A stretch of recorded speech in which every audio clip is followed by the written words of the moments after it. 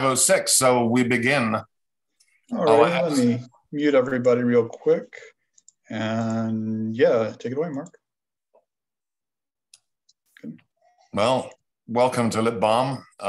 We are now on episode 54, 2 weeks away from one entire year since the crazy pandemic hit us.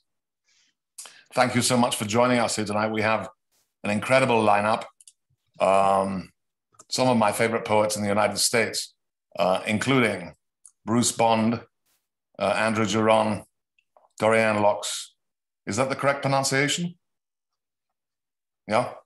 Hank Laser, who unfortunately cannot join us tonight because he's actually with his mother in Honolulu, and basically, yeah, it looks like this is the end. So, of course, he won't be with us tonight. And we have Ruth Lepson from one of my favorite places in the world, Cambridge, Massachusetts. And just briefly, next week we have Matthew Zapruder, Vaini Capedeo, Andre Bagu, and Timothy Gager. But right now we're going to start with a little warm-up from the co-hosts. And we begin with Jonathan Penton, who founded Unlikely Stories, an electronic journal of literature and art, in 1998. Since then, he's lent his editorial and management assistance to many literary and artistic ventures, including Mad Hat Incorporated, the New Orleans Poetry Festival, Rigorous, and Big Bridge. In 2005, he founded Unlikely Books, which publishes 3 to 5 books of poetry a year. He's organized literary performances and performed himself across the United States. His poetry books are Last Chap, Blood and Salsa and Painting Rust, Prosthetic Gods, and Standards of Sedity from Litfest Press in 2016. And more recently, the free e-chap book, Backstories from Argotist eBooks. Jonathan, take it away. Thank you, Mark. I think everybody probably knows, since you found this room, that this week's show is being co-sponsored with the New Orleans Poetry Festival. And I just wanted to thank, on behalf of the New Orleans Poetry Festival, the festival's major sponsors. Lit Balm is always free, but for the festival to be free and open to all this year was a really big deal. And we particularly need to thank the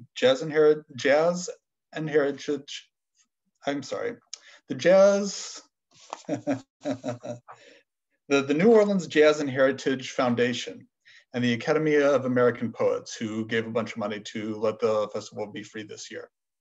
Okay, so I'm going to read a very short poem, and I'm going to be terrible. I'm going to talk about it more than I'm going to read it. I'm working on a series of poems about the sculptures in the New Orleans Sculpture Garden. And this one was published very recently in Oratio, Postmodern Journal. It's called Large Pulcinella, after the sculpture that it's based on, and the sculpture is by Sorel Ertog. This lockdown is the point. My blade is one with my cross guard. The guard is hopelessly twisted. This frustration is more than a symptom. And that's it. All right, and now it's my great pleasure to introduce our co-host, Cassandra Atherton. Cassandra is an award-winning writer, scholar of prose poetry, and professor of writing and literature in Melbourne, Australia. Her most recent books of prose poetry are Pre-Raphaelite, Leftovers, and Fugitive Letters. She is currently writing a book of prose poetry on the atomic bomb with funding from the Australia Council. I read it, it's wonderful. Cassandra co-wrote Prose Poetry, an Introduction, and the Anthology of Australian Prose Poetry.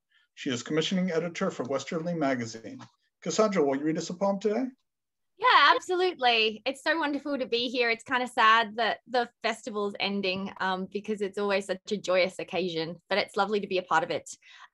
This one's a bit of a strange kind of poem. It came from watching Dr. Pimple Popper and being obsessed with William Carlos Williams.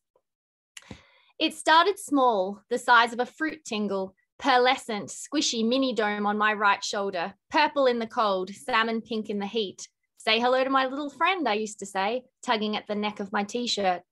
At 16, it had grown to the size of a plum, hard and shiny. I hid it under my hair, taped some strands to it each morning.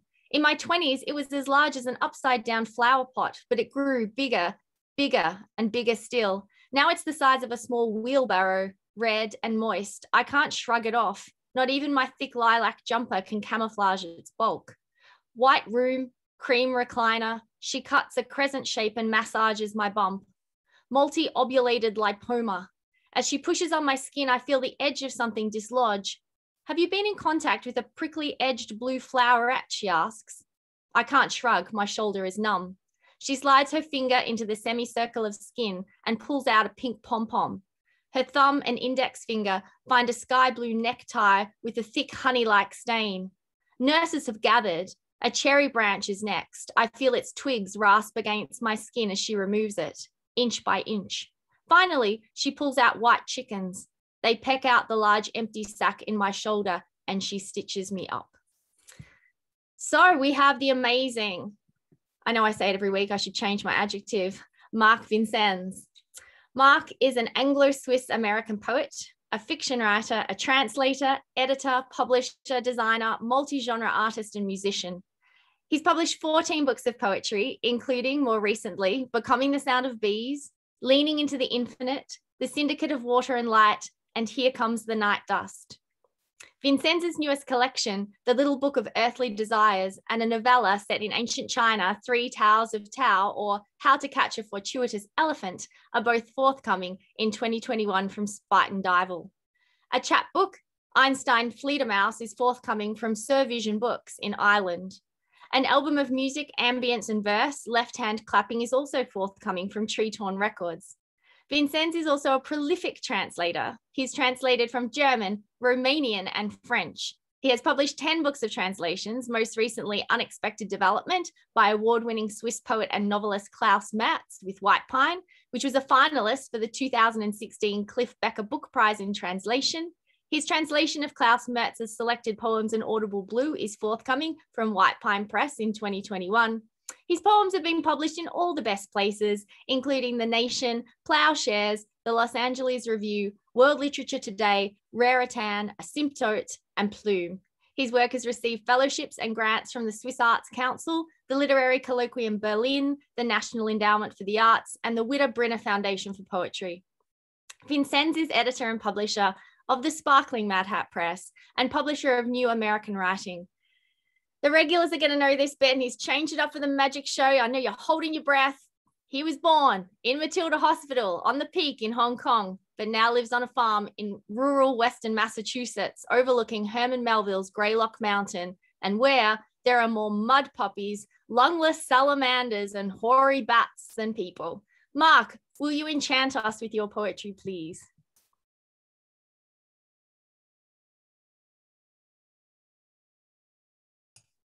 I shall try.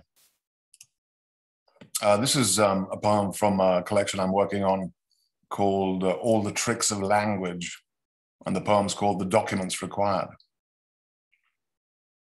They might as well be, since I've no guarantee, which is to say, they become foam or froth, billows of linens, ruffled dust cloth, and with a particular kind of perfume, evidence, but not tipped for success. They might as well be with immobile kneecaps, sand in their eyes, the full step tango required. Again, wire thread rather than the ordinary, strings like root systems deep beneath where white maggots thread through their burrows. It's also much a question of defining it. Why no? The very idea discloses the pantomime. Quite capable, it's said. They might as well be unanimously needed, persuasive yet difficult to deal with. For no particular reason, no defining season, just gentle persuasion out of deference or so much discouragement, or something like spectators flourishing. They might as well be little planets, the faithful witness of a time when the sun was itself a chicken's paradise. Thank you. And now we move to our feature. As I had mentioned to some of the earlier guests, unfortunately, Hank Laser will not be able to be with us today. His mother is very ill, and he's with her in Hawaii as we speak. So hope to see him later on in the year. But we begin with Bruce Bond. Bruce, who is the author of 28 books, including most recently Plurality and the Poetics of Self from Palgrave, Words Written Against the Walls of the City from LSU, Scar from Etruscan, Behemoth, which won the new Criterion Prize from Criterion Books, The Calling from Parlor Press, and Patmos, the Juniper Prize from University of Massachusetts Press. His work has appeared in many journals and anthologies, including 7 editions of Best American Poetry. Presently, he teaches part-time as a Regents Emeritus Professor of English at the University of North Texas and performs classical and jazz guitar in the Dallas-Fort Worth area. Welcome, Bruce. Thank you. Thank you. Thank you. I appreciate Mark inviting me to this and all the work that has been put into this reading. I thought I would start out with a poem that Mark is going to publish via Mad Hat. This is from a book called Choreomania. Much of this book is about the plague. It was written quite a while ago. It had nothing to do with the pandemic. Actually, we postponed the publication of this book on Mark's advice because it seemed like the pandemic was the worst possible time to bring out a new book of poetry. I had mentioned, oh yeah, but this is so much of this is about the pandemic. That became a reason not to release it at this time. So it'll be out in a year, and I'm going to just read I'll read 4 poems total. The one I'm reading from Choreomania is entitled Soul. When a man you love and have no right to, since you know him as his words alone, says that he loafs and invites his soul, tell me, reader, who gives the invitation? Is every reader who writes always too looking to the mirror of each, the threads of light between them broken by the eye? Just this evening, I drove past the throb of an ambulance beacon beside a car crushed and shattered, and someone looking in. And I saw inside the windshield, awash in the deep red light, the ghost of a man, or was it my reflection, my headlight glare, how as I turned it grew brighter, sharper, as personal possessions are before we love and lose them. Women left us so little of his private story, his lovers who died, whose stories died soon after, however adored, with a fierceness equal to scorn. But I feel them in there still, in harbor whistles and moans and the blood-red lantern going down on the last of the Hudson. Always a story inside a story and so on. The center of us so strange now it ceases to be center or us.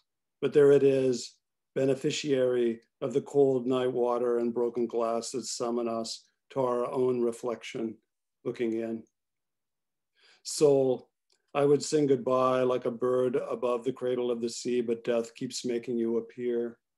Death that is personal one moment, and then road after road I drive setting out. My mistakes come to me at night and say, cheer up, you made good. Let go of the face you lose in any case. And then the face under that, each face pressed through the one before. My dreams remember so much, they must have been there all along, taking note. Oh, I'm frozen. We can still hear you. Yeah, we can still hear you fine though. Okay, this is my internet. They must have been there all along, taking note or dreaming up the man I am who makes amends, spends cash, eliminates choices that are the musical chairs of days that end.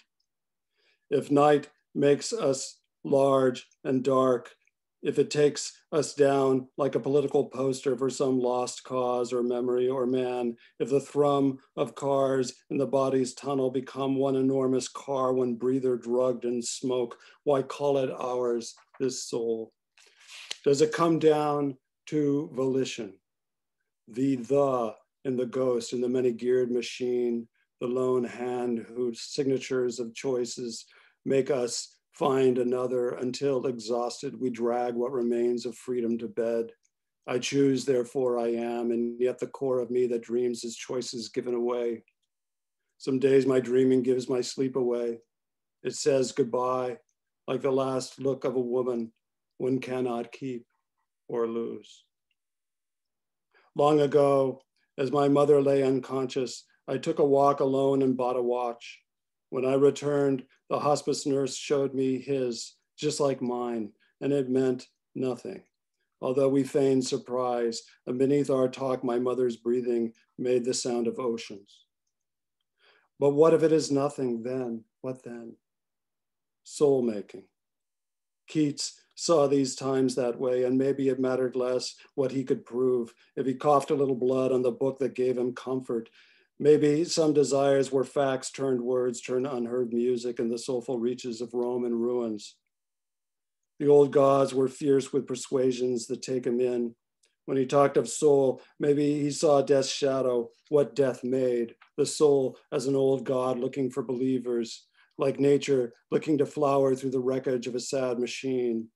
Are there no centers left to understand some parts of us as phony? What remains, soul, when we say goodbye to the face beneath the face and so on? In the partial mirror of the windshield, the red light washing over us in waves. Long ago, my mother read me stories in the dark to make me droopy and brave. And just before I drifted off, she spoke to me as oceans do in every language. It was a little frightening, the freedom to be this small on the verge of nowhere, a child lost on a boat full of strangers. It was an invitation too dark to read or put away, like something half remembered. And then I left her. I fell. And then I answered. Thank you.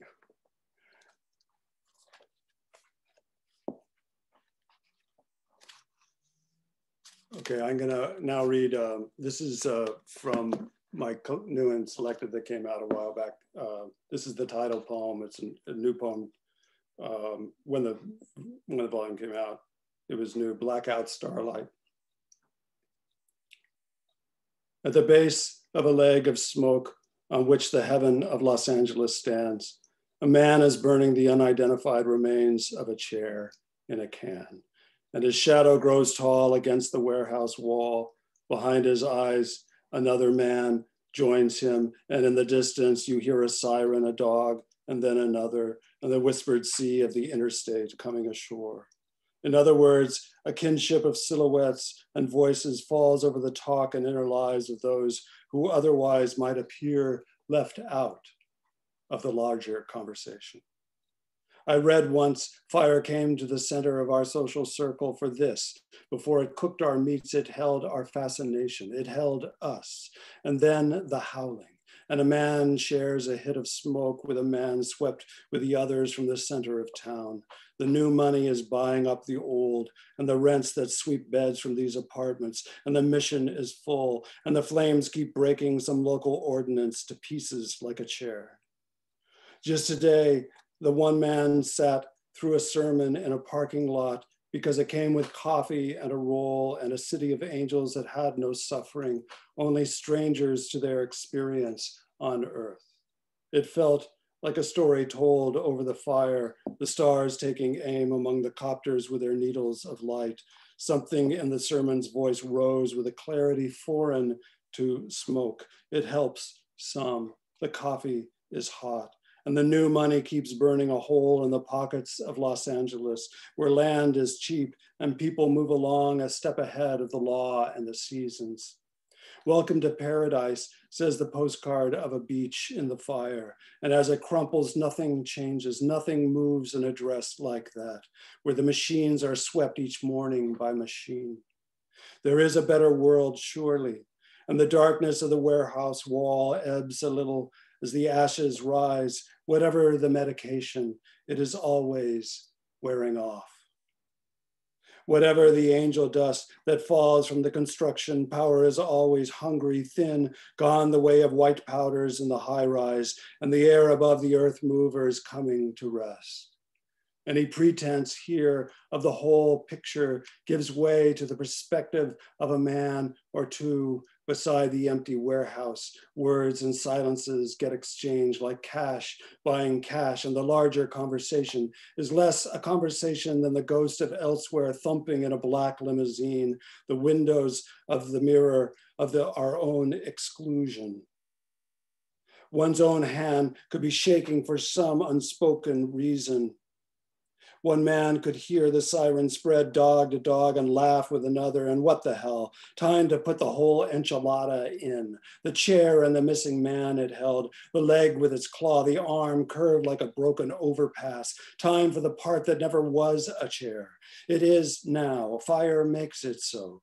And so mails the postcard back to where it came from, to St. Peter at the electric gate, beyond the local ordinance that is the space around a heaven that keeps it safe.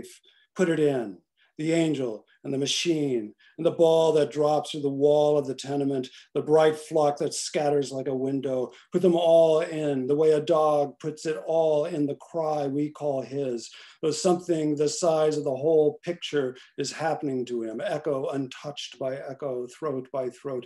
Something of the whole heart cut out of hiding, the deep red part hurled into the dark like meat to the wall, and the shadows roar.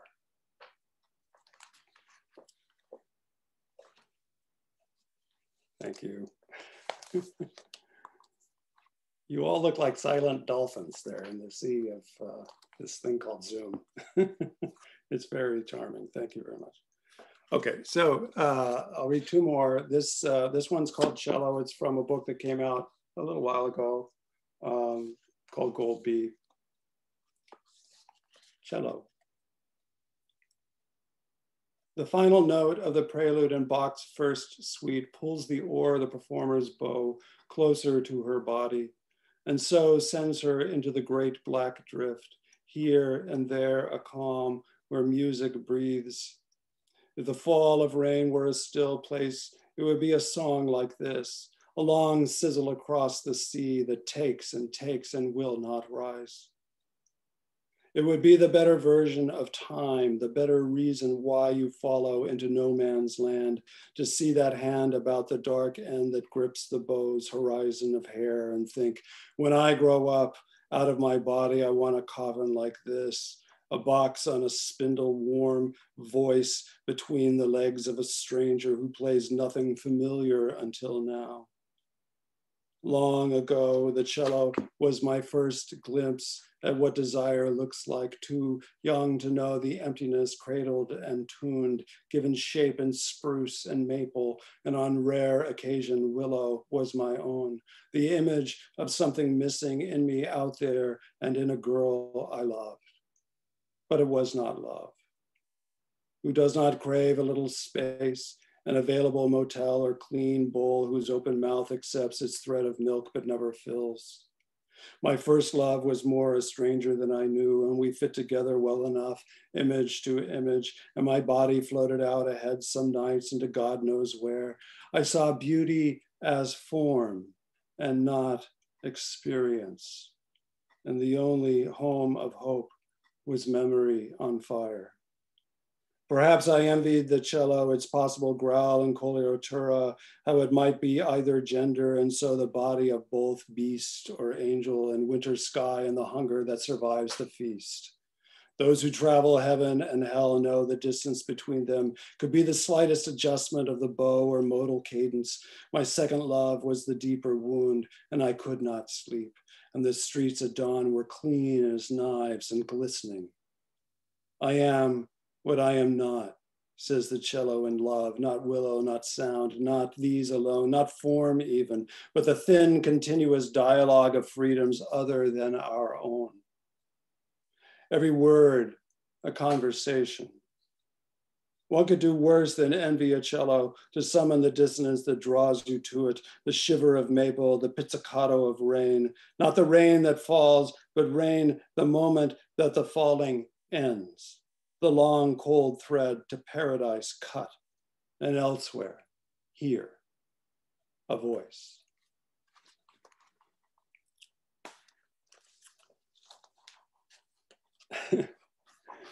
I actually hear my wife in the adjacent room clapping. It's very consoling. You guys are all silent. So this last one is entitled Swan. John Keats appears yet again. I hesitated whether I should read this one, but I wanted to read one from this book that just came out, Behemoth, from the people at the New Criterion. So my last poem, Swan. Here, in this writing chamber, with its desk-set vase of ink, the faint depressions of the blotter lit with oil harvested at sea, our weary insomniac John Keats is not well, though he cannot know this yet, what we know, how the story ends. He cannot see us, his future, let in a draught from the highlands and whisper of his ailment. He is too busy looking out on a world that is half dark, half garden, and a ghost reflection of the self who, mesmerized by silence, marks the dying fall of poems in an empty room to hear in words the emptiness. It is a piece he will not finish, though he works night into day, talking with disconsolate gods bereft of acolytes and a sense of humor. That said, his speaker, our sole avatar, barely speaks, though all the pantheon is there on the vine-beleaguered portico, each a scrap of marble in a plot whose civic matrix is dismantled, whose mortar mists at daybreak where cobbles of the otherworld jewel against the bright onset. It will be life to see them, he writes, but what he sees through, like a window laid across a stand of oak whose unheard tunes are sweeter, clearer, he tells himself, whose story comes to a stream made of glaciers in decline, Goliaths of weather, and the long clear pull of its turbulence downstream. Once men walked across the water and children followed, and the willows leaned down like lions to the lyre. Women traced their silhouettes on the walls of caves, and when they died, the shadows remained and drew our shadows in kind to them, as if our death had met its match. The bodies of the killing fields would not be still and rose the way tidal waters do, and exalted tones as their horrors rise, undaunted. Iron from the veins of leopards poured over the lips of cataracts, and the names they bore were a river's name, and their God, a river still. When I was a kid, I had a puppet, a lion with one eye, his ear eaten by rain or rot or some corrosive creature, a castaway I found in the bushes, or he found me, his face half alive, the other half blind, and I laid my voice in the darker portion.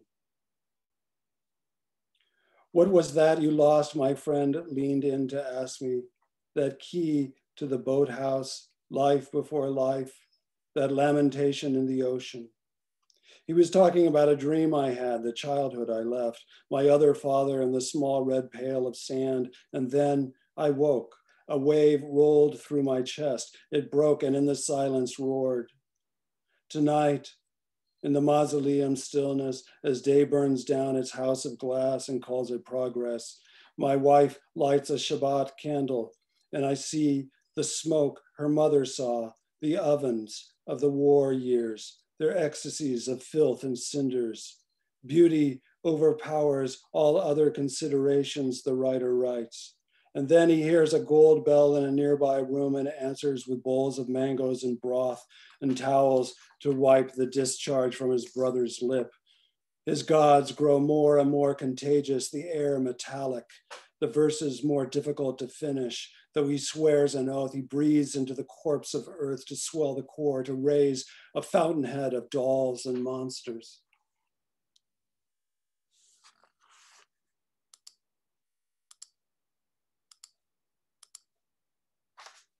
Terror writes what terror burns each dawn, and the sun gods die, and the sky moves, clouds tear like hands from the helicopter rope. So what is lost or spent? What superannuations of sunk realms? What gems inside the marble forehead of the heroine, if not the theater dark that holds her to us? Ask the man who coughs blood into his brother's name. Blood dries, the name continues. In a day or two it pales, it dries, all things drawn through the mirror of each other. Remember me, says the movie that cannot move beyond its dull montage. Stone lion, stone lamb, stone to retirement home, and boy who is its gardener. You could live this way for years in a graveyard of the stars, writing melancholic odes with real wine in them.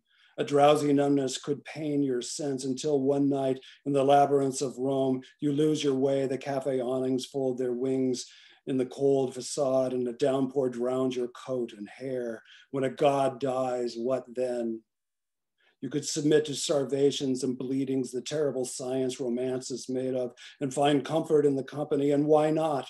Go on, make them fabulous, these Athenas dying of neglect, their robes and ribbons luxurious as rope that floats above the factories. Make them idols out of beach glass and expenditures of breath grown deep and weary from the journey.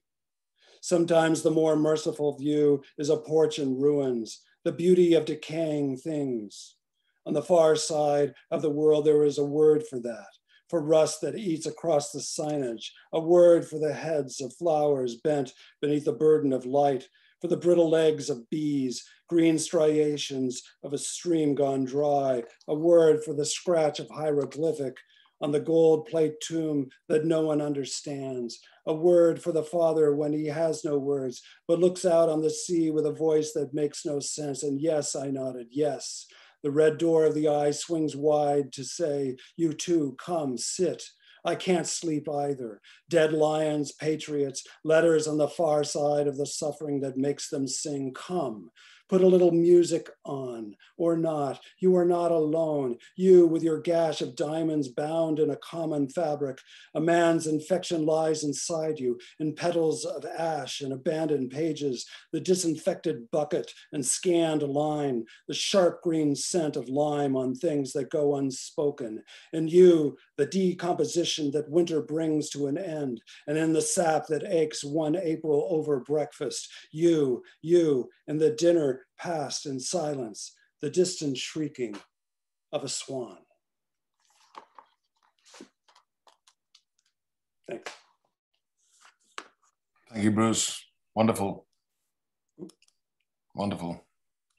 And next up, we have Andrew Joron, who is the author of The Absolute Letter, a collection of poems published by Flood Editions in 2017. Andrew's previous poetry collections include Trance Archive, new and selected poems from City Lights, The Removes from Hard Press, Fathom from Square Editions, and The Sound Mirror from Flood Editions. The Cry at Zero, a selection of his prose poems and critical essays, was published by Counterpath in 2007. From the German, he has translated the literary essays of Marxist utopian philosopher Ernst Bloch, out by Stanford University Press, and The Perpetual Motion Machine by the proto-Dada fantasist Paul Scherbat from Wakefield Press in 2011. As a musician, Andrew plays the theremin in various experimental, sorry, that was a little reference to Kraut music. Krautwerk, was it, what are they called? Those Germans, it'll come to me later. Anyway, he plays in various experimental and free jazz ensembles, and he teaches creative writing at San Francisco State University. Welcome, Andrew. Thank you, Mark. I'm really happy to be here in this company. In keeping with the theme of magic today, I'd like to read a sound poem by my mentor, Philip Lamantia, one of the greatest American surrealist poets. This sound poem draws from Dada sources, but also jazz, scat singing, and the singing of indigenous peoples. And the title of the poem is Scat. Ya naruk, alu ya lepkleb, lop amori, tes ogin, zinzin tun, u mutsini, o yi meyoma, O ye meoma, o ya, meha, o me, o ole, e hamalo, o ho, maha, ha ma, maha, mahe, mo, mohe, o ma, he, me, ho. Ia nakoma, eka ta, ips, klegerabob, bule, ababob, amatsuleb, batsugang, ari, lemeto, insingi, chichichin, stomala, stomari, ak. And that was Philip Lamantia from his collected poems published by University of California Press.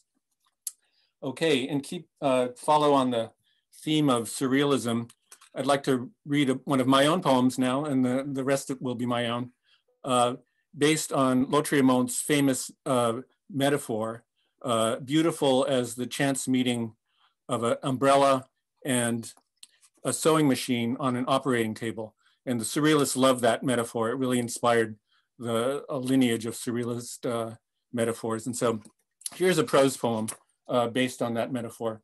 It's called The Removes. After the time epidemic, the eyes of owls were found embedded throughout the soft balustrades, reminders of a fateful plan your cellmates in this centuries-wide prison, whose actual walls have yet to be discovered, will soon deploy against you. This is understandable. You are waiting to achieve your paradigm, a damaged star. Running like smoke from the chamber of ills, your signature commences. Against the operations of chance, you write, it is sufficient to call upon the sign of the umbrella, that which opens outward, or the sewing machine, that which stitches together. Inasmuch as meaning will be defined systematically as a series of openings and closings upon the dissecting table of language. Thus, the words of your confession appear as vestiges of an original speechlessness, ragged holes in the firmament. What phoneme in integers is also present in jewels? Why answer? The laws of thermodynamics can't forgive you because your name is a darkened festival of sound. Here then is the gift of your exhaustion, a precious animal stroked to transparency. Here too is a windowless sunset, its proof scratched out by the charred branches of your eyes. Your pursuers, inevitable, still trust in the parallelisms of acts where desires converge, yet space itself must be spoken aloud, the emanation of a veil. Okay, and I'm going to go over to my book, Sound Mirror, The Sound Mirror, and read a few poems from this. Breath, bring nothing to term. Ring wrong instead of song. Sense, not sense, but fatal interference. Arc of the maker, the marker, born in reverse. The borrower, the rower from the frozen zero. So cotillions of ice shall clatter to unsure closure. Rare air or error, cool to all call, all clash of clouds. Wanting one without outside, while knowing the turn of torn, the deviance of all device. So reckoning is this night wreck of the sun, perception pointing to its stoppages, still object and agile shadow. Fluent fall to flow to flower, and lightning littered letter. Imagine engine, the state in flames, and black thoughts of the character of a cataract, roaring to assemble the mind's semblance to nothing.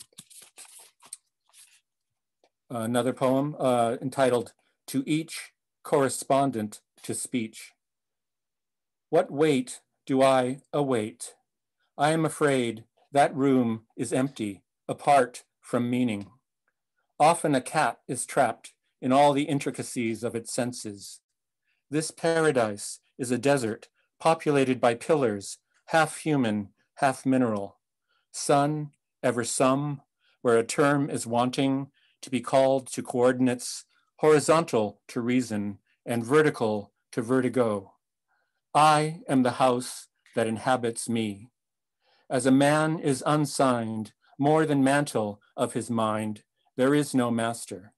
The wall, as will, stands still. Solve me, my chorus to each, correspondent to speech. So no is yet yes, and my revealing, my reveiling. Okay, and one final one from this collection, The Sound Mirror. No telling. Of white, the eternal weight, the weightless, of black, the blank, rung long, wrong writing, tone blown row that rose to raise all saying, oh, unbidden I bind, abandoned by, one to more, always married, nation, shadow, duende, shall dwell, undershell, and cell, and end, and, oh, blow below intending, mind, blind, governance of the in-given void, meaning that from state to statement, the referent is afraid, so no and no alone is polar to all pull. So there I strike, nowhere, the name of my rose prosaic, my prostrate man, and that thought that respires, spires. Thread through throat, through threat, through throne, here is my hero, and here my tale of his jeweled, jailed integer. Okay, and now I'm gonna go over to my latest book, The Absolute Letter, and read a few poems from that book. This one is called Reversing River. The system is blinking red. That's what the man said. Then what is stopping us? To arms already. Does the revolution wait in words? Where do we find those swords? Did the door dilate like an eye? Then what is located by the X of want, the Y of why? I would argue that language allows the animal to jump out of its skin. I would argue that information wants to be communist. Dear maker, thy form equals swarm. But isn't the indrawn, life-giving breath a silencing, and the expelled breath necessary to voice, a rehearsal of the last breath? Are we exiled into sound? No, call back the animal. The shock of being human as it passes through the body is the shock of language.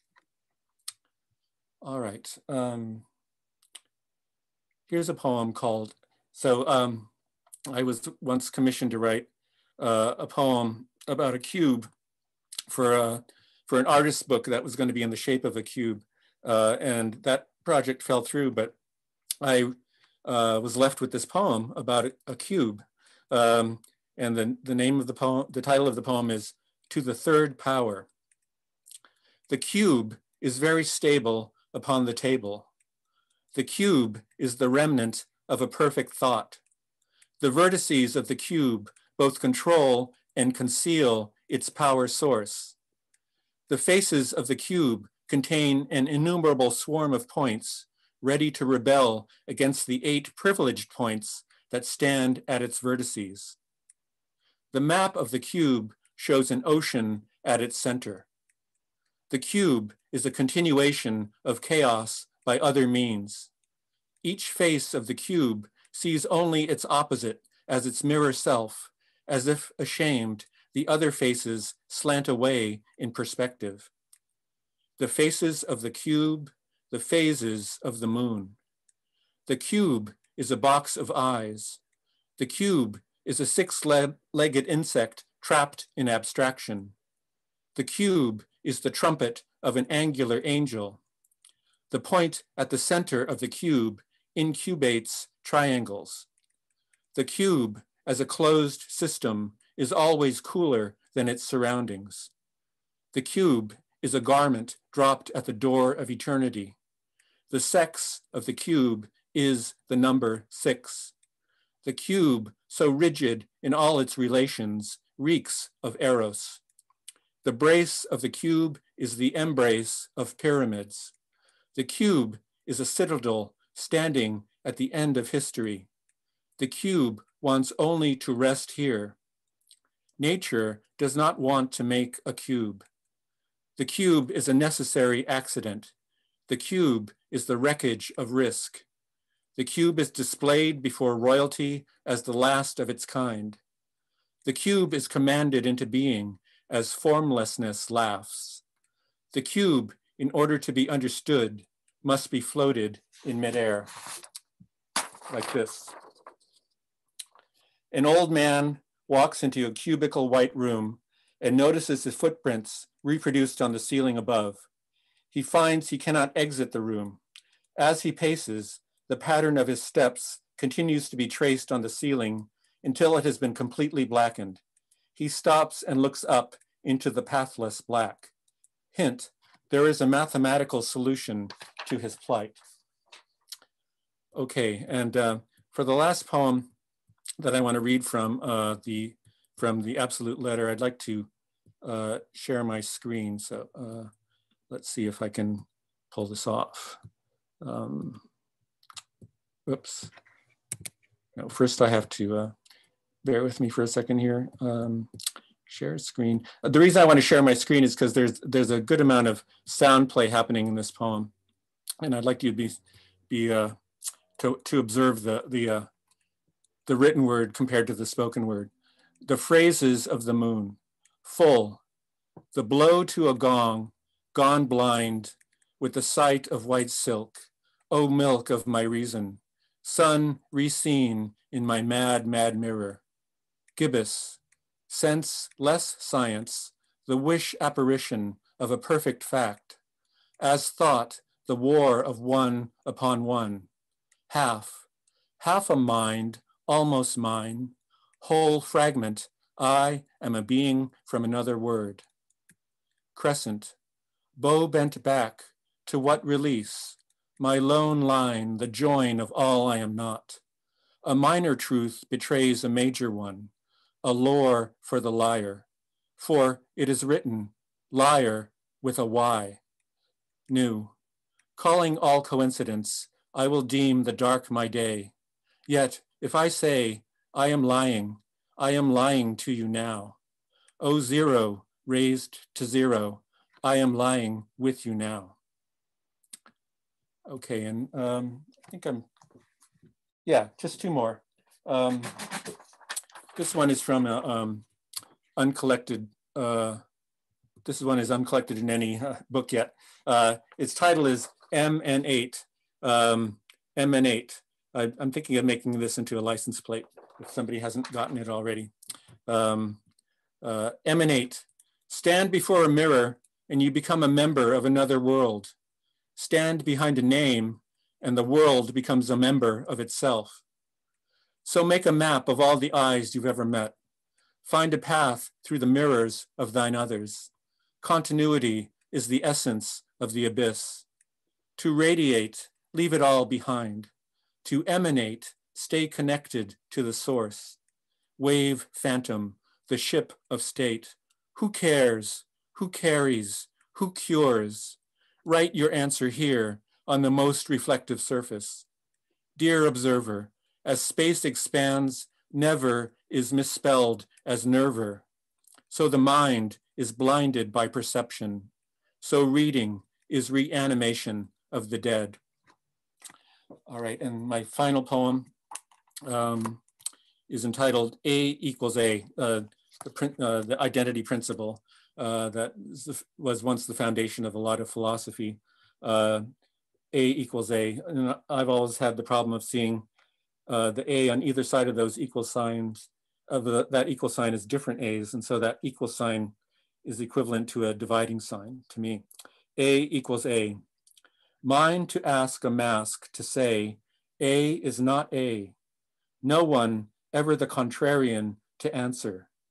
The moon is both divided and multiplied by water, as chance, as the plural of chant.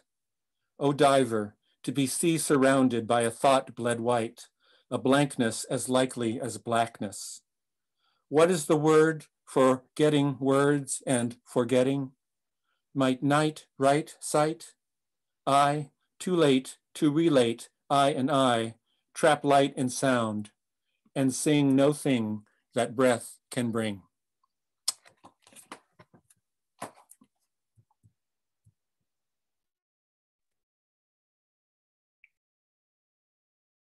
Sing no thing that breath can bring. Beautiful. Thank you, Andrew. Wonderful reading. And next we have Dorianne Laux, or Laux, whose most recent collection is Only as the Day is Long, new and selected from Norton. She's the author of The Book of Men, winner of the Patterson Poetry Prize, and Facts About the Moon, winner of the Oregon Book Award. She teaches poetry at North Carolina State and Pacific University. In 2020, Dorianne was elected a chancellor of the Academy of American Poets. Think about us someday. Well, welcome, Dorianne. Look forward to your reading. Thank you. Of course, you're always in our mind. Thank you for those wonderful readings. I look forward to the remainder of this reading. And it says on my little thing, I'm in North Carolina, but really I'm in California. And here in California, which is where I really grew up, is the ocean, always the ocean. And so I wrote this little poem called Psalm 2. The ocean is my landlord, I shall not want. She maketh me swagger into her froth, a flesh star afloat on her infinite blue. She restoreth salt to my skin, yea.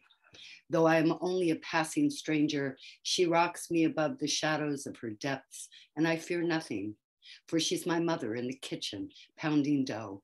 The heel of her broad hand comforts me. Her tidal pull seethes through me. My enemies can't reach me. The cups of my ears fill with her, so only her heartbeat I hear, and her heart's blood runneth over. Surely she is mercy and goodness, and shall follow me even unto the shore. Her sisters, Pacific, Atlantic, Indian, Arctic, and the unnamed ocean that rounds the Antarctic. She is captured in my creases. I wear her colors like a wardrobe. I bake like a cake in the sun.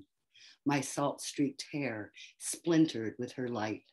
I am blessed, for I have dwelt in her, given myself to her, released myself from speaking and knowing. She is why I was meant to be. So after quite a few years living in North Carolina and away from the ocean, I had to praise her. So this is a newish poem, and it's for Thelma and Louise. And I think we have an audience here that's old enough to have seen Thelma and Louise. And so you probably don't need the little, epigraph, but I read it at a reading recently. And after I read it, I said to the rather young director of the little reading, I've always wanted to write a poem in which Thelma and Louise appear. And she said, oh, don't worry, you will. And of course I had just read it, but she didn't know what Thelma and Louise was. So now it's for Thelma and Louise. And it's called I'll Be Here on My Back Porch. Tonight, the sky is pulling its endless wagon of stars across a canvas of cracked black paint. The constellations falling into place, Bear, Harp, Job's coffin. Job, who died old and full of days. And though he suffered senselessly, in the final chapter, God gives his wife, his children, the land he tended back. The original happy ending. And what of our world's suffering, descendants as we are of Job? The doors of our workplaces chained, locked, our families sick and dying, our lives lived alone, drowning in obscurity. Will we find and name a new constellation after the virus, the contagion constellation, the corona dusk? I suppose I began to miss the movies first, gathering in the dark, my shoulders brushing up against my animal kind, all of us exchanging breath, our strangers' hearts beating as one heart, as the huge women on screen clasp hands and drive off the edge of the Grand Canyon. And with a last kiss, the canvas turns white, the camera's aperture narrowing, the house lights coming up, a herd of souls walking toward the open doors who had all seen the same thing, scene after scene, laughing our herd laughter, crying our hard human tears. So that's my little pandemic poem with a cameo by Thelma and Louise. And this is for my mother who died a few years ago. My latest book are poems mainly about her, but I've written about her all my life and will write about her, I'm sure, until the end of my life. This one is called Singer. And again, for those of you who don't know, I'm referring to a Singer sewing machine, which many of us had in our living rooms, maybe when we were growing up. Singer. If I could go back to the living room window of my childhood house, look again through the pane, it would be a telescope lens through which I might see the first woman I ever met, my mother, at her sewing machine, rewinding the bobbin, little spool with holes like an old movie reel our tiny lives spun inside of. I might see her long piano fingers touch the balance wheel, the throat plate, the presser bar, one bare foot working the treadle, her heel revealing only the first 3 letters in black latticed metal, sin. My mother was what some called a sinful woman, divorced, pregnant without a husband, a baby boy given up for adoption, remarried, another baby born of another man, a one-night stand while her husband was away at war. She drank too much, thought too much, laughed with her head thrown back, danced with anyone. Too pretty, too brainy, too tall, her black hair a snare that hooked men in. But right now, she's fully visible, stretching the fabric for a kitchen curtain, a child's dress, swatches she salvaged from the deep sale bins, using the selvage for a hem, thereby cutting her handiwork by half. The black oiled mechanism banging out dress after dress, tablecloths and runners, nothing she couldn't cobble together from the waste of others. She was a very particular, peculiar mother, and by now you can see why we loved her. She was a lit fuse in the rain. She turned from her work and set those same fingers on the piano keys and pulled music through the air. Making something from nothing was what she was good at. Love, children, pants and skirts to dress them in, a table covered with cherries on which the beautiful food appeared, roses from her front yard garden in an old cracked vase, her long arms around our shoulders saying, sit still, eat, try not to spill anything.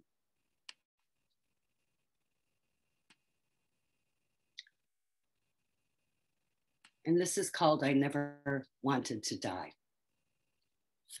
I never wanted to die, even when those I loved died around me, away from me, beyond me. My life was never in question, if for no other reason than I wanted to wake up and see what happened next. It's the best part of the day. Morning lights sliding down rooftops, treetops, the birds pulling themselves up out of whatever stupor darkened their wings, night still in their throats. And I continue to want to open like that, like the flowers who lift their heavy heads as the hills outside the window flare gold for a moment before they turn on their sides and bare their creased backs. Even the cut flowers in a jar of water lift their soon to be dead heads and open their eyes. Even they want a few more sips to dwell here in paradise a few days longer.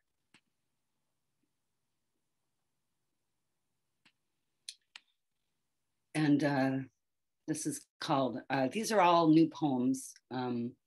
I've had a lot of writing time during this pandemic. And so they're just kind of falling out of the doors and the windows, and you know, they seem to be everywhere I look. This is called I Saw a Star Move. Above my suburban front yard, standing in my shorts under our palm tree sentinel, slender symbol of paradise, tropical abundance imported as seeds from around the world, transforming California, dancing in the dark on a breeze from the Santa Ana winds. Those who traveled here heard the words, "Go west," and suddenly we moved in great columns like ants, following the faint mist of sea spray and fish scales, arriving without history, inventing some new version of ourselves.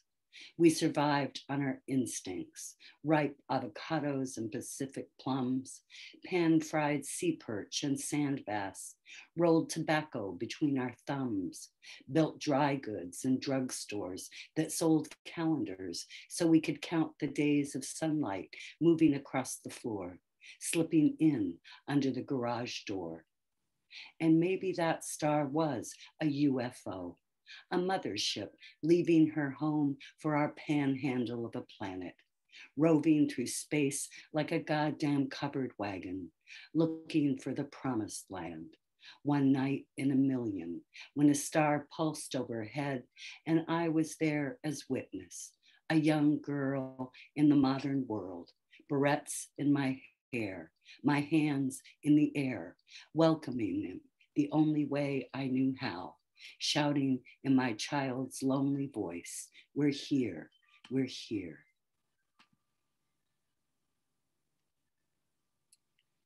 And this is called Life on Earth.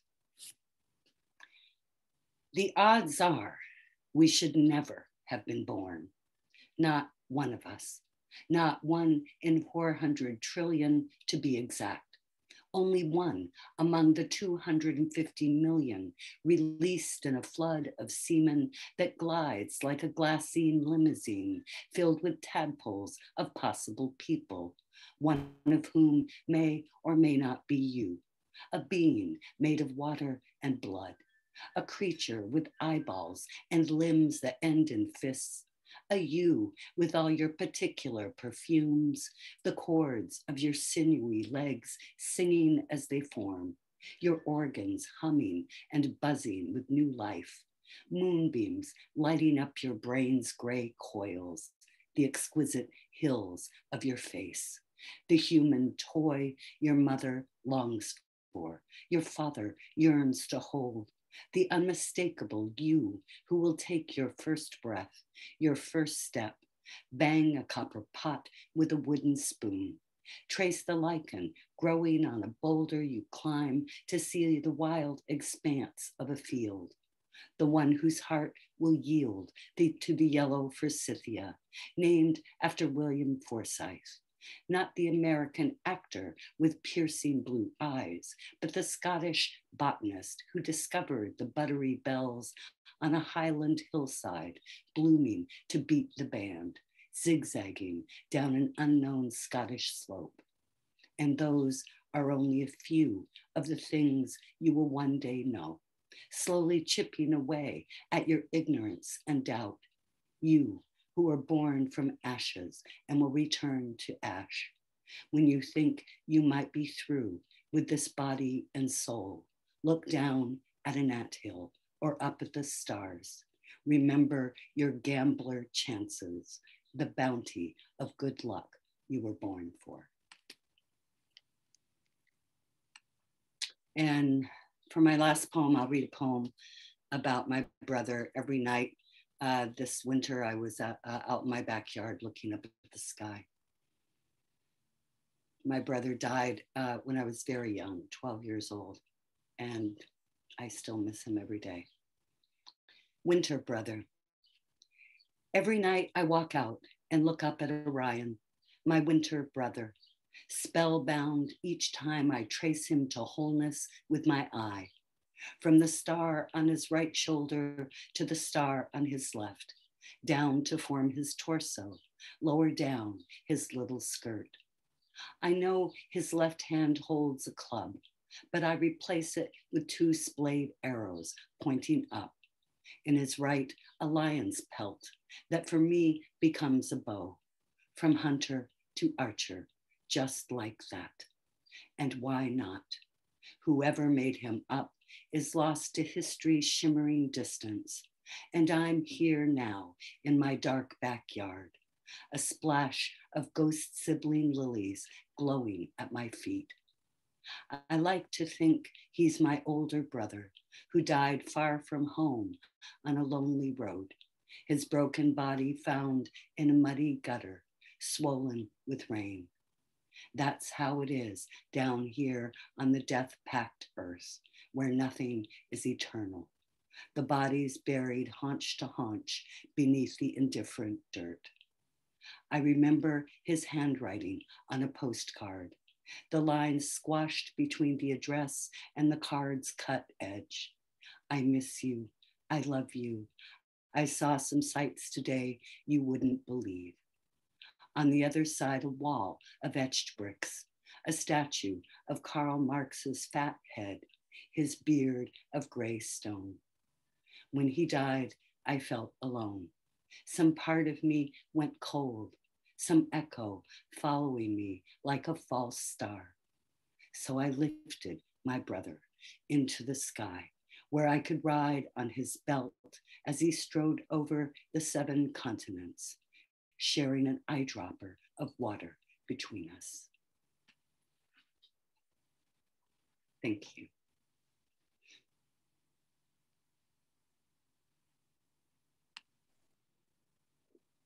I always see those movies where you end up in the desert and you really only have an eyedropper of water between you. And who gets the drop? That's the question. Fantastic, Dorianne. Thank you so much for joining us today. Thank you. And next we have Ruth Lepson, who is poet in residence at the New England Conservatory, and she's often collaborated with musicians. Listen to musical settings of her poems in her last book, Ask Anyone, at ruthlepson.com. Ask Anyone won the Philip Whalen Award from Chax Press. Her poems and prose have appeared in Talisman, Ping Pong, Spoke, Brooklyn Rail, Boog City, Dispatches from the Poetry Wars, Harvard Review, and many others. She's given many readings around the Northeast and New York, as well as Barcelona and St. Petersburg, Russia. And she was on NPR's All Things Considered. She edited poetry from Sojourner, a feminist anthology from Illinois U Press, organized poetry readings for Oxfam, worked at Partisan Review, at the Boston University Journal. She taught at Bentley University, Northeastern University, Boston College, the Kennedy Museum, School of Government at Harvard, the School of the Museum of Fine Arts, the Art Institute of Boston, Lorain County Community College in Ohio, and the MA Poets in the School program. And her new and selected poems are forthcoming from Mad Hat Press. Welcome, Ruth.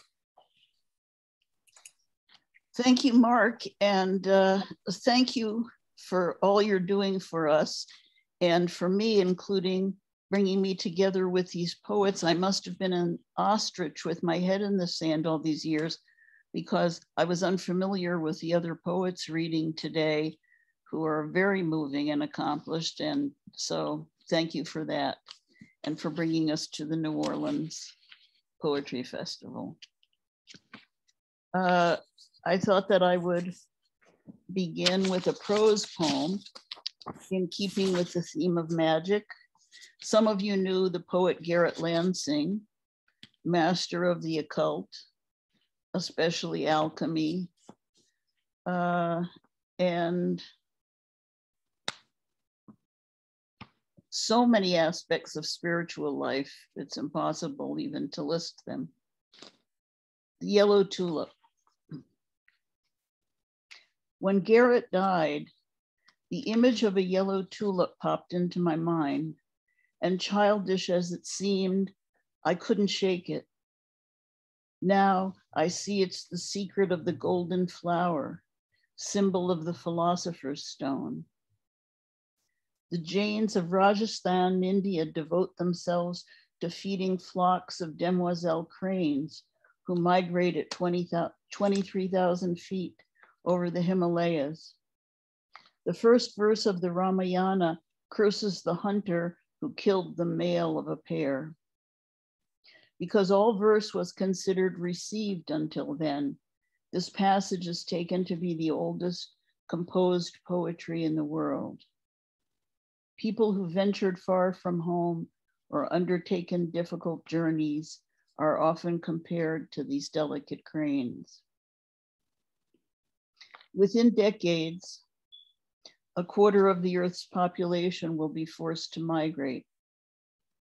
Homer, whoever they were, made it to India, as did Plato and Democritus. It could be that they learned about atoms there, those irreducible bits of matter, the speculation, a quest for immortality, a method of reconstituting the dead body. Democritus believed that bodily atoms are triangles with prongs, round fire atoms, the soul, the other aspect of life being the void through which the atoms travel. Is it lonely to remain anonymous or a relief, like becoming ordinary? Two Zen masters checking out in parallel lines at the supermarket nodded to each other. What might it mean to know in silence? I've wanted to know you, what it must be like to love in silence, without desire to articulate your desire, living in color in the meadows and the low mountains. A certain number of volunteers who film secretly inside factory farms commit suicide, especially after their first exposure. The cruelty is so extreme. Adrienne Rich said these things. I want to know what you are experiencing. Very few people are willing to go the whole way with you. So make a pact that you will never desert one another. Real friendships are frightening because they involve telling the truth. Something got hotter and infinitely more dense until its interior turned to lead, then exploded, creating everything. We, the constellations, the triumphant stars, the half moon. Tennyson's Ulysses says with resignation, I am not what I once was. Happy few. Inanna, Sumerian goddess of heaven, descends to the netherworld where she sees her sister, her shadow self.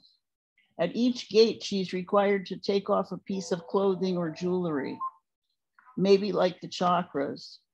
Her symbols, the lion and the 8-pointed star. A volcano will erupt when Trump refuses to leave office. Violence in the streets. Some talk that way while others are convinced things will return to normal. Myself, I think we're at the threshold of a new world.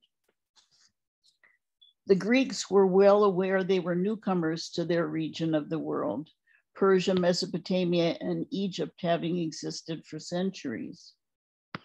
In Egypt, very little changed through time, as Isis protected the meaning of things, whereas in Greece, new words were constantly being invented and argument was everything.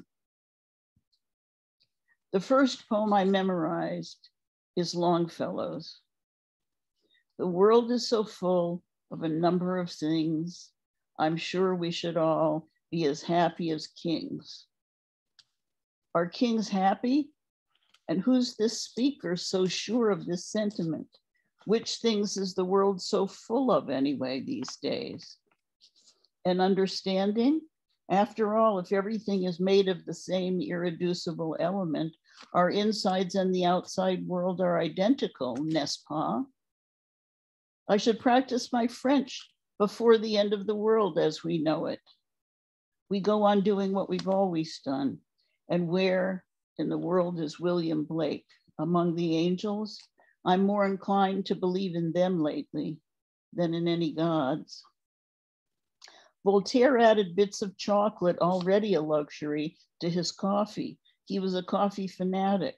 He once wrote that hopeful was his favorite state of mind in human beings, so he wasn't kidding when he said the best of all possible worlds, in a way, but we haven't tended our gardens.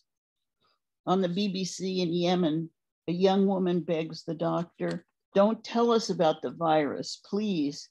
We live with enough horror already." Patulous, spreading out from the center as the branches from the tree. She said, sometimes she imagines she's a tree, planted firmly in the ground. That would bother me.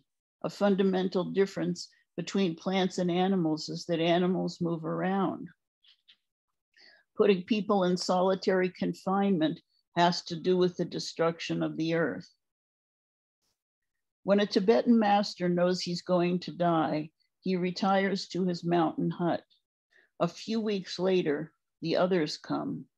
This has happened, though infrequently, that followers enter the hut, only to find no skeleton there, just hair and nails, and floating around the room, rainbows. Once his car swayed on a bridge in a storm. Since then, he's avoided bridges. Me, he said, imagine me being afraid of something. The alchemical process won't work when attempted at the wrong time. He insists that aliens have lived on Earth for thousands of years. When I say that's ridiculous, he says I don't have an open mind. Anything can happen. No, it can't, I say. Do you think that lamp can turn into a peacock? Maybe, he says. How can you be sure that it can't? Supposedly, Buddha said never meditate on karma. It's so complex it can destroy your mind. Cause and effect is a Western concept. There's actually no such thing. It's like synchronicity. It happens, but that doesn't mean we know anything about it or anything about alchemy. The unconscious rules alchemy. The individual's dreams remain powerful. It's collective dreams which religions promote. When people delve into the unconscious and surface, they make jokes and treat other people as idiots. It's too much to take all at once. This process must take place over and over. In this week's New York Review of Books, Bill McKibben discusses Mark Linus's A Final Warning, 6 Degrees of Climate Emergency. Interspecies democracy is all the hope there is. Why read another book on the last 100 days of Hitler? And the end is a quote from Christian Book. A tulip dipped in liquid nitrogen undergoes instantaneous cryonics, whereupon the flower can be smashed to bits as easily as a wine glass. A word, when read aloud, is such a crystal being shattered by a sequence of high frequency vibrations.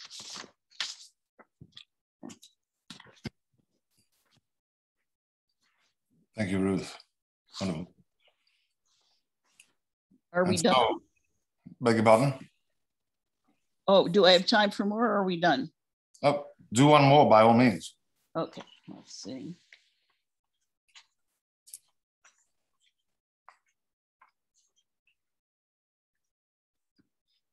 Evenings. And this begins with a quote from Hölderlin from The Journey. Often it surprises one who indeed has scarcely thought it. The rain declaims, the rain condemns, the rain dictates the day. They trudge in mud, the time skewered, blue. Peace isn't only light, it's dark as experience. Enough unravels as we age. It isn't a matter of invention, but looking at it the wrong way. Let invention be a container for the line, lifting it into white light, up into the substrata where it lingers. Later, it's time to present the dinner, everyone comfortable, entire face smiling, despite difficulty lying ahead. It's safe to approach it in old age. The ability to delve into it fully is gone. One can touch it, accumulate bits of it, love it without going too far. It's impassable, this language metaphorical, and no other way to convey what comes by, caught in countless language loops. If I'm not to behold it again in this lifetime, so be it. Don't be so serious about justifying one's existence. To frequent them is to be with the world, not just one you thought you could hold on to. I don't want to be original. Life's too white these days. It's all I can do to concentrate on that. Comparisons swim by like swans. They're too far away. Once I used them. The pool is dank, my brain flat. We've read the books, taken the courses, done the meditation, made our contributions, but when you've learned only when things are going well, you haven't learned enough. It's too late and you're done. Flickers of dreams surface in the evenings. Thank you. Thank you, Ruth. And those flickers of dreams do surface. Good evening. Thank you so much, Dorianne, Bruce, Andrew, and Ruth, and thank you, Hank. Hank sent me such a heartfelt email about his mother and the fact that he couldn't attend. He was so sorry, and he just wanted to apologize to everybody that he wasn't here today. But it's totally understandable, and we'll see him soon. On May 8th, we have Matthew Zapruder, Vaini Cabildeo, Andre Bagou, and Timothy Gager. And on May 15th, we have a very interesting thing called the Writing Resilience Showcase with Anne Bogle, Lydia Cortez, Paul Chirucci, Sandra Claven, and Meg Tweet. So please do join us for those. And thank you so much for being with us tonight for this fantastic feature. Thank you from all the edges of the United States anyway. And now we'll move on to our live action feature with one poem a person, open mics. And I hand it over to Cassandra. Yes, don't go anywhere because we're going to have an amazing time. I think one more dolphin wave. I liked that expression for the feature because they were also wonderful. And we have a fantastic open mic. And the first person I'm going to ask to read is the famous Bill Lavender, who is going to grace us with a poem to kick off our open mic.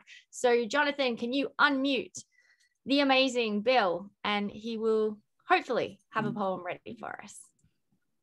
Well, you should be, there you go.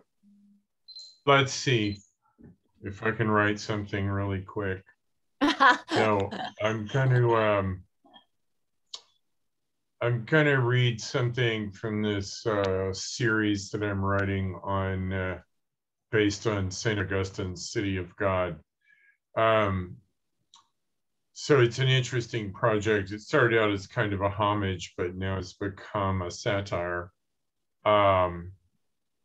So this is a little piece where I'm talking to Augustine, and yes, interpret it as a conceit or a parable. You're like one of my uncles. This guy was a hoarder. Really, the reason we were all so sad to see him go the last couple of months were not that pleasant. We knew we would have to clean out the house. From the outside, you'd never have guessed this castle in the city, this coveted brownstone, would be jam-packed with junk, mismatched ditches, rusty pans and broken blenders, antique muzzle loaders, stringless guitars, rotten wine skins, an old telegraph key in great shape. How did they ever do that Morse code thing? And of course, books and magazines and newsprint, newspapers by the million, a real fire hazard, and also vermin harborage, we have found. And now that we must make this great old place ready for the market, no, none of us were really interested. It's a great house, of course, but we all have jobs and kids and lives elsewhere. So here we are with contractor bags and a dumpster parked outside to take it all to the landfill. I used to make fun of hoarders, you know, but nowadays you ought to see my office. Thanks. Thank you so much. That was really wonderful. I loved the hoarding. We all have jobs and kids and lives elsewhere. That was a great way to kick off our open mic. Thank you so much. The next amazing person that we have is DeWitt Henry, who is a fan favorite and a very wonderful reader in the open mic. So could we get you to read for us, please? Happy to if it's not impertinent. This is called On Lust. I've outlived lust, or think I have. Schoengower's temptation of St. Anthony. Stings and nettles, swarms, talons, clubs and tugs.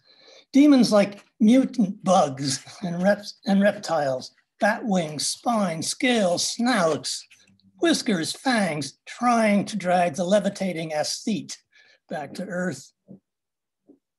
Emmanuel Roth, professor, transformed to crowning rooster by Lola, the Blue Angel.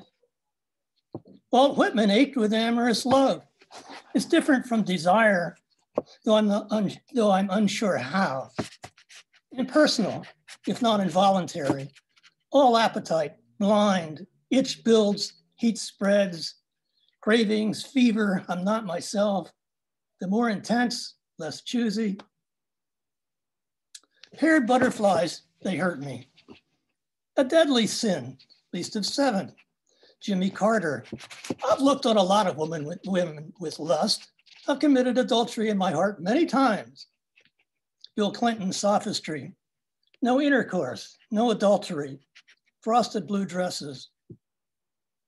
In Anderson's Winesburg, Preacher Hartman peeps on Teacher Kate Swift's window from his bell tower.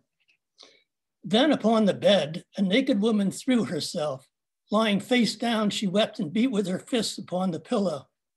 With a final outburst of weeping, she half arose, and in the presence of the man who had waited to look and think thoughts, the woman of sin began to pray. Sublimate, masturbate, or procreate. Misogyny, pornography, the beast with 2 backs, noses, ears, and lips, goats and monkeys, yon simpering dame, cry lechery fry, incontinent varlets. Sex is the new frontier, summer of love, Woodstock, hippie carnivals, pill safe, pill high, before STDs, rites of spring break in Fort Lauderdale. Marty and the eunuch. I can do nothing but what indeed is honest to be done, yet I have fierce affections and think what Venus did with Mars.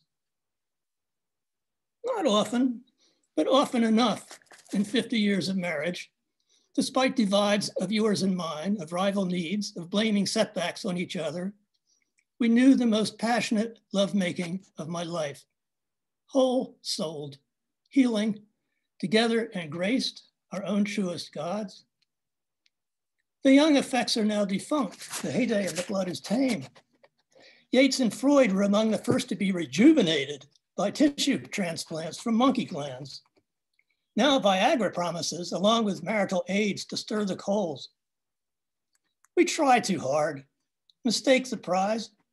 The graphic sex scenes bore me with their posturing stars younger than our children. Suck face, my love. Come, hold me and be held. Your breath and heartbeat echo mine. the pride and dazzle of remembering the triumphs of one flesh. Thank you for your lusty poem. That was wonderful. Thank you so much. It's no wonder you're a fan favorite. We have next on our amazing magical open mic, Bob Heeman, who is going to magically read to us from his kitchen that Cindy has made famous for us all. Hi, Cassandra. Okay. Information.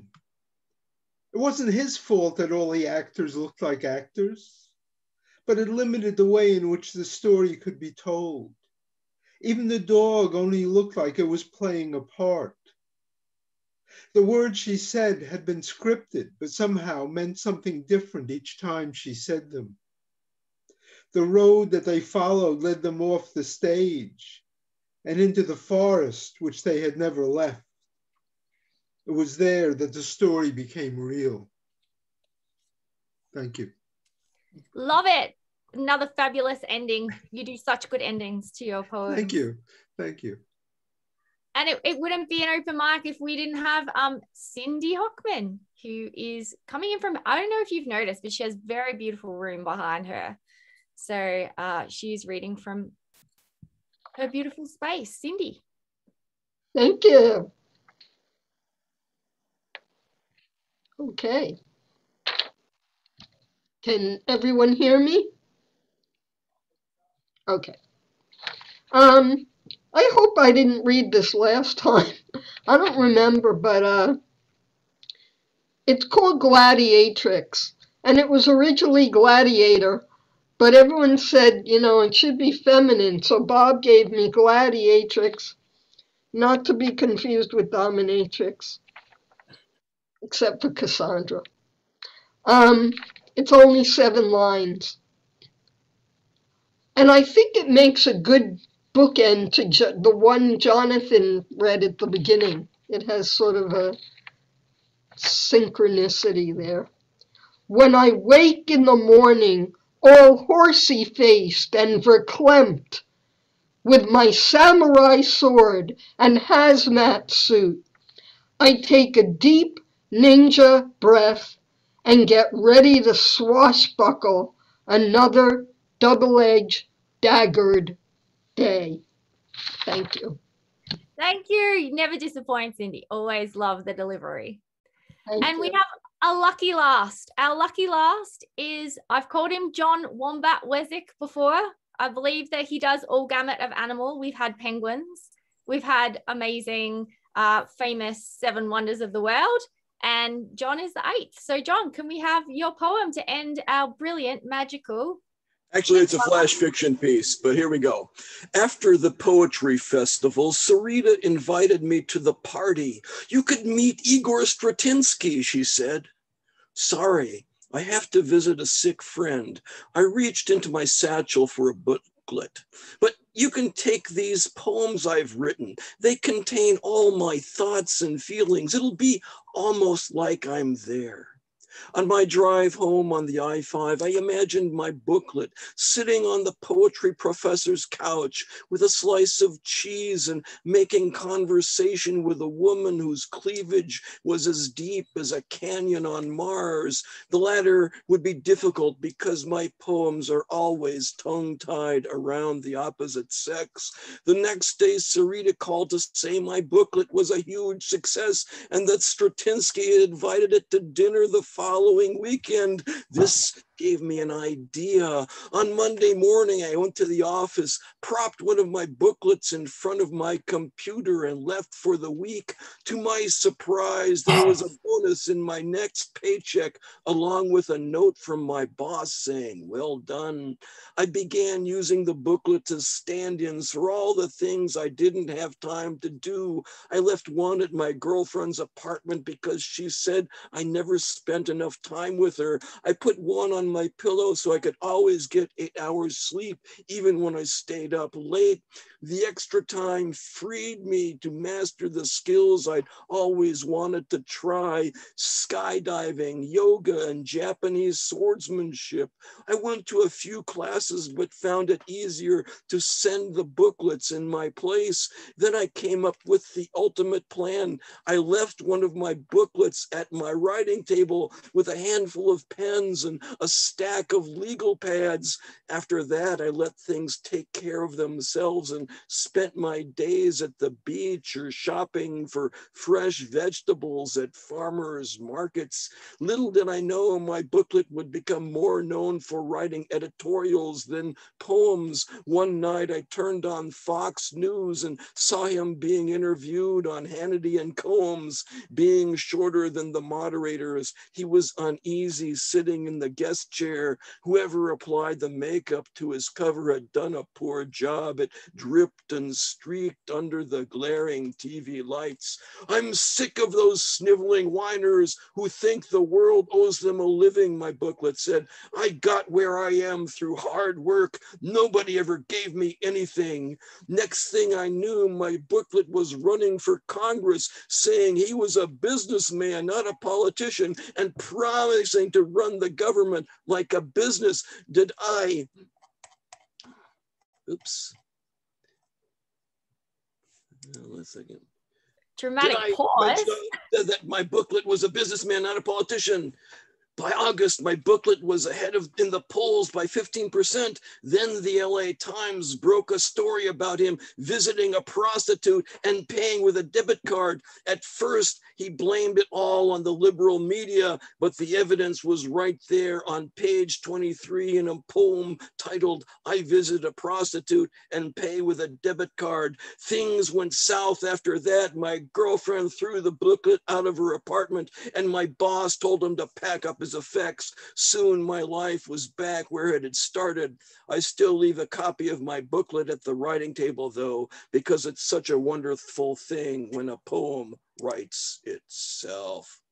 Thank you. All right, that was great. That was kind of Borgesian. I really like that. It fits perfectly with our magic theme. So I'm going to handball back to one of my co-hosts to officially end what has been an absolutely amazing Lit Balm Poetry Festival. It has. What can I say? I mean, we've had some of the most amazing poetry in the United States today, from Bruce Bond, from Andrew Joron, from Dorianne Laux. Unfortunately, Hank Laser wasn't with us because of his mother, and Ruth Lepson, of course. Thank you all so much for joining us for this wonderful, wonderful show. And all I wish to give you tonight is a little bit of love and a little bit of poetry, and kiss all your loved ones well, and have a fantastic life as much as it can be done. See you guys. Good night, everybody. Thanks, everybody. The New Orleans Poetry Festival is having another show at 7, so if you go to nolapoetry.com, you'll be able to see a lot more happening this weekend and the rest of the week. Good night.